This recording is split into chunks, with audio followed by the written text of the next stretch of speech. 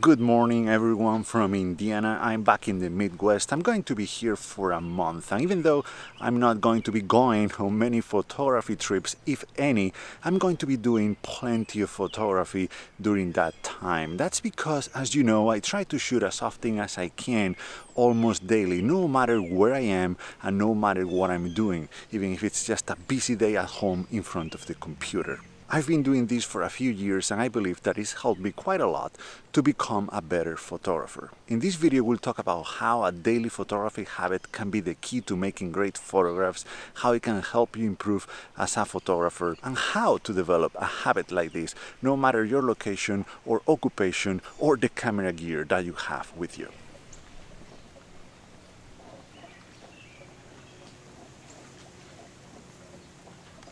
Photography is a tricky art because literally anyone can get lucky and take a good photograph. All we need is to be at the right place at the right time. And that's great if it happens, but the chances are very, very low. What I want for you instead, and what I want for myself as well, is consistency. We need to be consistent. We are not here for the instant gratification. We are not here for the once in a lifetime hit. Of course, we like making good images, we like seeing results, but we relish what photography adds to our life in a daily basis because it makes us aware of things that we wouldn't have noticed otherwise, because it takes us out of that autopilot mode, even if only temporarily. So why wait until the weekend to do photography? Why wait until the next big trip to the Grand Canyon? And I hear you, you are busy, you have a job, you have kids, and no time for photography, and perhaps you live in a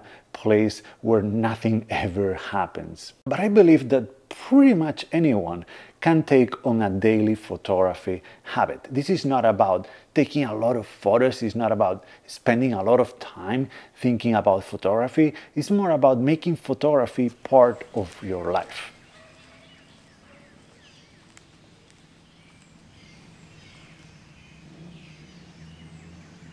Practice makes perfect. As we said, the more we do it, the better we get at it. This is not only the case for photography, but pretty much anything in life. If we try photography on a daily basis, we'll be exposing ourselves to a lot of different situations, and we'll be testing our photography skills in very different situations very often. These experiences will make us better photographers, and the lessons learned from them will come in very handy when we do get the chance to go somewhere on a photography trip. Think of it as training for your eyes, training for your mind, training for photographers. You get to know your camera because, of course, the more you use your camera, the better you get to know it.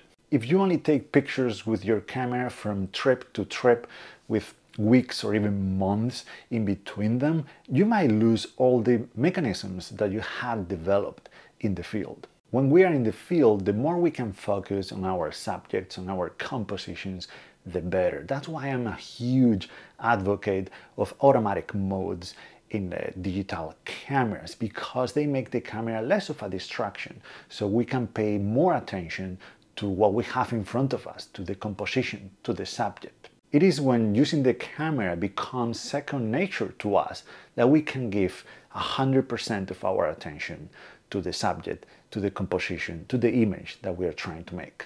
You also get to know yourself a little bit better. Whatever you might think about the place where you live and the people you interact with on a daily basis, they are very unique to you.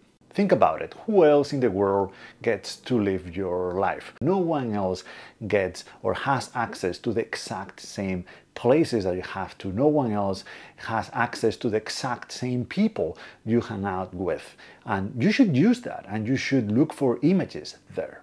I used to think that my hometown was a boring place, and now it's one of my favorite locations to shoot at. I walked almost every single street in town, and I got to find spots I didn't even know existed before. I also got to know myself a little bit better because being constantly in the lookout for images made me more aware of what I'm thinking and what I'm doing at any given moment. So as we've seen, a daily photography habit can make you a better photographer, and it can make you get to know the place where you live, the people you hang out with, and yourself a little bit better. So the question now is, how can we develop this habit?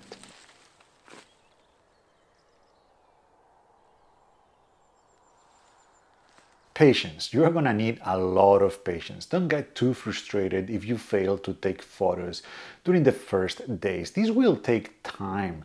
Habits take time to build, especially when you are tight on time. Be patient. This is a marathon, not a sprint. Always carry a camera with you. As I said, this is about making photography part of your life. So you're gonna need to have a camera on you at most times. Any camera will do. A phone will do just fine. Phones are more than capable these days, but I still recommend having a standalone camera on you. And if you can, the very same camera that you're gonna be using in the field, maybe with a different lens. I carry with me my A7Rii with a tiny, small, compact pancake lens, a 35 2.8, I believe it is, because that combination recreates better the experience that I have in the field, and it makes me pay more attention to what's around me. It makes me look for more images than a phone really does. But if the phone works for you, that's totally fine. I also like using compact cameras. In the winter, I always have one with me in the pocket of my jacket or my winter coat. And in the summer, I use straps to bring my cameras with me, especially the full frame camera, or a camera bag, a small slim bag. I have a video where I talk about the gear that I bring with me, usually on walks. I'm gonna link it on the top right corner. But again, whatever works best for you and your situation. The camera should be within reach and easily accessible though, because if you leave it in the bottom of your backpack, well, chances are that you're not going to take it out to take any photos. So as much as you can, have it within reach, maybe in your purse, in your camera bag, in your pocket, whatever you can, the best you can do in your situation, so it is more likely, so you give yourself more chances and better odds at making images that will present to you while you walk, while you go to work, or while you are with the kids. That leads us to the next point, that is to try to find images everywhere, no matter where you are. Try, of course, inside your house, from your bedroom, but also try going to work, coming from work. Try at work if you can. You can document your life, but that is not exactly what I'm talking about here. What I'm talking about in this video is about making images that resemble the ones that we would make out in the field or whatever. If you work in a studio, the images that you'd be making in a studio. In my case, that is black and white, fine art images, even though I don't like to call them that way, but you know, I try to recreate that style, that mood that I look for when I go somewhere on a photography trip. I try to find it in my day-to-day life. Hard, you say? Of course it's hard. It's supposed to be hard. This is training, and it's meant to make us better. So it needs to challenge us. But just think about it, because if you are able to make good images, images that you like in your style at home, just imagine the images that you will be able to make when you go to a more interesting place and location. It's all about finding beauty. It's all about finding those beautiful things, no matter where you are, no matter what you are doing. And that requires time, that requires effort, that requires a lot of practice. The good news is that you can do it every day, and you can start right now. Find time. As I said, this is about making photography part of our life, so we shouldn't need to find time for it. But still, if you find yourself having a really hard time finding that time to do photography, then I have a video from a couple years ago that might help a little bit, and it's about how to find time to make for photography, how to make photographs, and you can find the link on the top right corner as well. Set a daily goal. This is totally not necessary, but it might help you, because having a set fixed number of pictures that you will like to take every day, and that could be 5, it could be 100, the exact number doesn't really matter. The important thing here is to have a number that or a goal that pushes you, that forces you to look for more images on a daily basis. It could be the motivation that you might not have otherwise. So if it helps you, just set that number, try to take that many pictures every day. Contact sheets. This is very related to the previous point. I don't have a daily fixed amount of or number of pictures that I want to take on a daily basis, but I do collect all the images that I take, the good ones, the bad ones, all of them, and I put them all together in a book that it's building up, you know, over time, slowly but surely. And it's like contact sheets of all the photographs that I take. I've been doing this for a few months now. I'm sharing all the monthly contact sheets over on my Patreon page. I'm gonna leave the link in the description down below if you wanna support my work there and you wanna have access to those contact sheets. But I think this is a good way, this is a great idea to, again, to push you a little bit more because it gives a little bit of purpose to those images that you might take on a daily basis because they're gonna be part of that volume, of that book.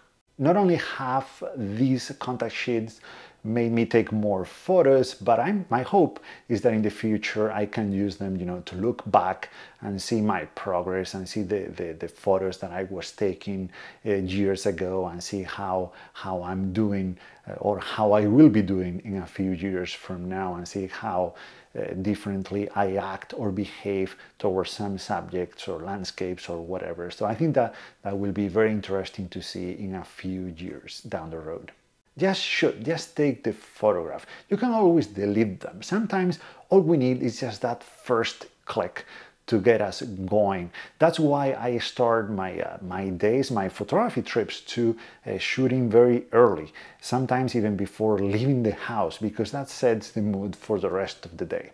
All right, in conclusion, I take photos every day, first and foremost, because I love it. I mean, because it enriches my life and it makes it better, but also because it's good practice, it's good training, it makes me a better photographer, it makes me more aware of what's around me, and that in turn will make me a better photographer in the field, and I will be taking better photos when I go on a photography trip. Not just that, but even though it might be hard to see right now the potential in there, no matter where you live, no matter where you are, there is always an image to be made. And the good thing about that one image is that it's going to be unique to you, it's going to be original, and you're going to be even more proud of that image that you made at that place than the images that you make in very exotic and stunning locations where everyone is already making images. I hope the video was helpful and gave you some ideas as well as some motivation to get outside and try to make some images.